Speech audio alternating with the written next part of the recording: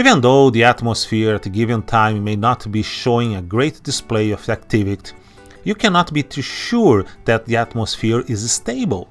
A bucket of water bouncing off top of a slightly open door, waiting for you walking through, may appear to be stable. However, with just a small nudge, you quickly understand how unstable that bucket really is. You can think of our unstable atmosphere in much the same way as the bucket balance on the door. The term stable means the atmosphere is in the state that is resisting to change. An unstable atmosphere may be in the balance, but not all resistant to change. A little push in the right direction, in this case up, may produce all the change necessary to sustain vertical motion, causing turbulent mixing and the production of storms. Here we will review a few mechanisms which serve as a catalyst that can bring about the changes. The first one is the orographic lifting in the air, when the air in motion reaches a barrier that it cannot go through or around, and often goes over it. We see this in nature when the air lifts over a mountain. This process of a parcel or layer or air rising as a result of a topographic is referred as orographic uplifting. So, as the air lifts over a mountain, the temperature decreases according to the dry adiabatic lapse rate until reaching the lifting condensation level, LCL. Above the LCL, the temperature decreases according to the moist adiabatic lapse rate. If the temperature of the rising air decreases faster than the lapse rate of the air around, the environmental lapse rate, then the parcel will continue to rise only as long as it is forced from below. A parcel of rising air that cools at a slower rate than the environmental lapse rate will continue to rise as a result of his buoyancy. We shall see this later on the comparison lapse rate. The orographic lift, because oro means mountain. Another one is the convergence, that can force the air near the surface to rise. If winds blowing in different directions meet each other, the different moving air masses become an obstacle to one another. The air converges and there is no place to go but upwards. At the surface, air flows inward in the center of low pressure, where it converges and then rises. Convergence also occurs when the air flowing over a smooth surface suddenly hits a rougher surface and slows due to increased friction. The air piles up on the rough surface where the friction is greater, and this causes some of the air to move in the vertical direction. So imagine the air comes from the ocean, a very smooth surface, reach any coastal area, create this effect. We have mentioned many times how the radiation emitted by the Earth hits the air at the surface. When the warm air rises, it may cool adiabatically, meaning without the exchange of heat between the parcel and the surrounding air. The temperature drop is responsible to change in pressure. In contrast, we refer to the heating that occurs by the radiation as convectional lift. In the case of convectional lift, the temperature of the air changes, at least in part, in response to heat that is added by radiation. The air expands and warms, making it less dense than its environment. Because less dense material are more buoyant, the warm air produces the call a thermal. The frontal one is the final lifting mechanism which we discuss is the overriding of air or frontal boundaries. So you just learn about different types of air masses. So when the air mass has certain temperature and moist characteristics. In fact, these characteristics are based on categorized air mass. You learn about the continental polar air mass, the continental tropical. So likewise, moist air, because it's less dense, will override dry air. But how is this different from convergence?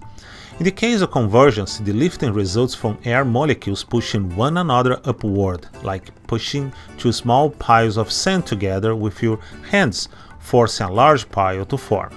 When two frontal boundaries meet, the lift that occurs is due to relative buoyancy to the two air masses. The more buoyant air mass will override the less buoyant air mass. So the buoyancy is determined by the characteristic of the air masses, temperature and moisture content. So you can have two situations, a cold front and a warm front. A cold front exists when the cold air following warm air undercuts the warm air, having it upward with a more violent thrust compared to the steady rays of air at the warm front. The air associated with the cold front is usually unstable and conducive to cumulonimbus formation. Because the upthrust is delivered along a boundary between the two air masses, the cumulonimbus forms a well-defined line in contrast to the well-spaced clouds forming during the thermal convection. Usually, rainfall associated with cold front is the form of a heavy deluge. More rain may fall in a few minutes as the cold front passes than during the whole passage of the warm front. As the cold front passes, the clouds roll by and the air temperature might become noticeably cooler. So the other one is a warm front, when the warm air is rising over cold air. In vertical cross sections, the boundary takes the form of a gradual slope, roughly 1/100, and lifting in slow but persistent. As the air lifts into regions of lower pressure, it expands, cools, and condenses water vapor as flat layers of clouds, altostratus, from which rain can start to fall once cloud has thickened to about 2,500 meters from the ground. Cloud continues to lower towards the boundary at ground level, known as the surface front. This lower level cloud is called stratus or nimbostratus, from which appreciable amounts of rain may fall. Sometimes nimbostratus cloud may be only a few hundred meters above the ground and can completely cover hilltops and mountains. Midlatitude cyclones, also called extratropical cyclones, form at the polar front when the temperature difference between two air masses is large. These air masses blow past each other in opposite directions. Coriolis effects deflect winds to the right in the northern hemisphere, cause the winds to strike the polar front at an angle. Warm and cold fronts form next to each other.